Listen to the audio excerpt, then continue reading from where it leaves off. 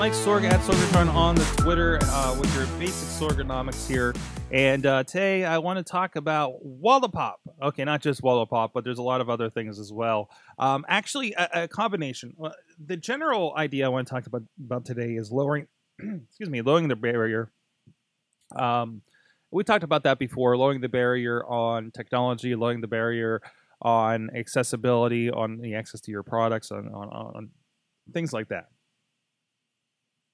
And I was kind of fascinated by something that popped up at the Super Bowl that really led me down a rabbit hole. It's called Wallapop, and it's kind of an app, Pinteresty looking app that you can get for, I believe, both iPhone and Android. And we've talked about this on the Awesome Cast in the weeks back. But you get on here and you take a picture of something you want to get rid of. Like maybe I want to get rid of this Horton Hears a Who DVD. So I pull up the app and I take a picture of it and I say, I want $5 for that DVD, and it's up there. And it's kind of like a more visual Craigslist, right? And then which led me right into the person right beside me saying, oh, that's like that LetGo app. And I'm like, oh, what's this? So I started looking at that as well.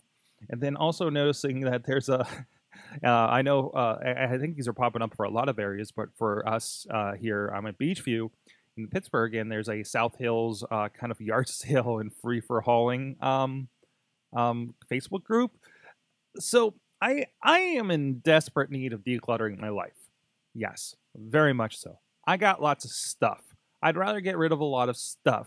I'm wary on taking my stuff to Goodwill. I'd like to make a couple bucks off of it, but I'm not.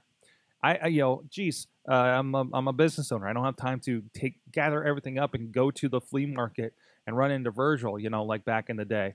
I just need to get rid of this stuff. And the idea that there's an app, I'm like, oh, I could put stuff on Craigslist, right? Just never got to Craigslist. Just keep sitting on it.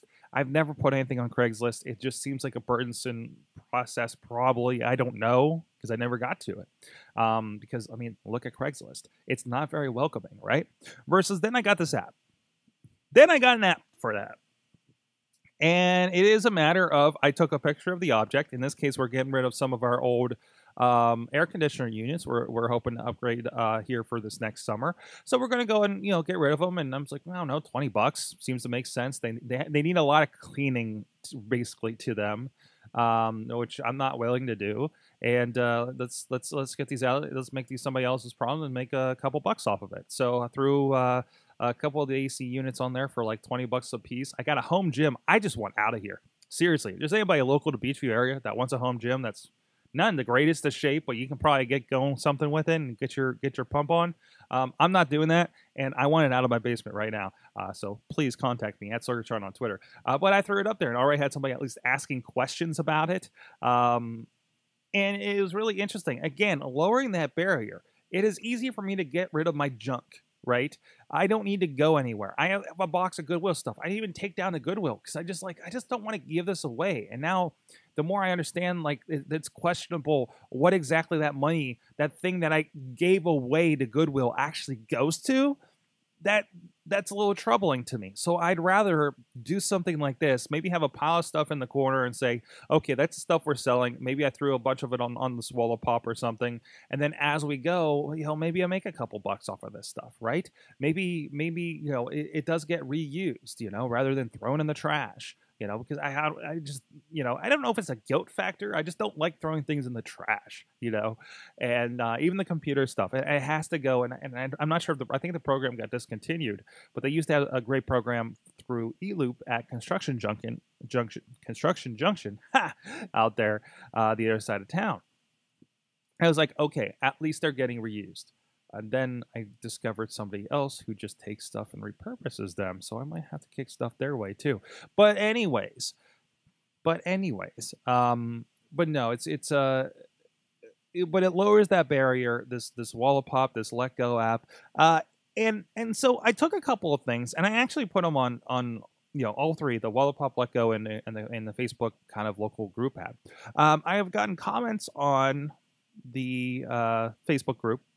Wallapop has been mostly silent I thought they'd have a little more going on since they just had their big bad Super Bowl ad, and I see a lot of stuff locally. I'm noticing for both this and LetGo, this may be the place for me to keep an eye out for electronics and video games. I'm noticing a lot of Android phones on here for pretty cheap, and I'm considering like just having like kind of a backup older Android phone to play with, and maybe do Google Cardboard or whatnot, and something like that. So people selling those, but you have to be wary about phones, of course. A lot of old game consoles like PS3s, PS2s. Hey, there's my home gym on the hot list. Oh, there it is. I hope somebody takes it. Stuff like that. It's been very interesting. But the biggest response I've had is the LetGo app. And now I think this is going to vary depending on where you're at. If you're in the middle of nowhere, I don't think you're going to have much luck at this. If you're in certain neighborhoods versus others, maybe the Wallapop is really popular in your area. And that adoption, that massive adoption, has to be there for this to work, I think. And so far, I've had at least 3 people inquiring. One asking the BTUs of the unit, and it was too small. It's about 6,000, 5,000, 6,000 BTU units that I have on hand right now. And one that's gonna be here in a few hours, and they're gonna pick it up and hand me $20, hopefully. I mean, it went through. It happened, and because of a little app. And that I took a picture and said, hey, I'd like $20 for this thing. Please, would you like to take it off of my hands? And there we are. Lowering that barrier entry, getting stuff out of my house. I want to see what this experience is like here. I'm probably going to continue to take pictures of stuff I want out of my house, and hopefully see where it goes from there. And again, when you're talking about what you're doing, if you're trying to make something, if you're trying to do a blog, if you're trying to do something else, you have to make it easy for you to come in. These guys have figured that out. You take a picture, put a price, we're good to go. They're not handling the money, which makes me wonder what their model is a little bit, but they're not handling the money. It's not like you're signing up with your credit card, a bank account with these guys. They just facilitate that little bit. It's not eBay. It's not the other things. eBay is another option that I just don't bother getting to. And, again, it was cumbersome. I tried selling some wrestling DVDs through there, and the fee was way too much to be worthwhile. And so we kind of passed on something like that. So it's been really intriguing. It's been really intriguing to see what that response is, and kind of a little bit of A/B testing when it comes to those apps. So let me know what keeps you from doing something. What keeps you from maybe selling that junk in your house like I've been having a problem with? What keeps you from checking out a podcast? What keeps you from checking out that blog? What keeps you from doing that service? Checking out that local restaurant that you want to? What are the barriers of entry that maybe are getting in your way?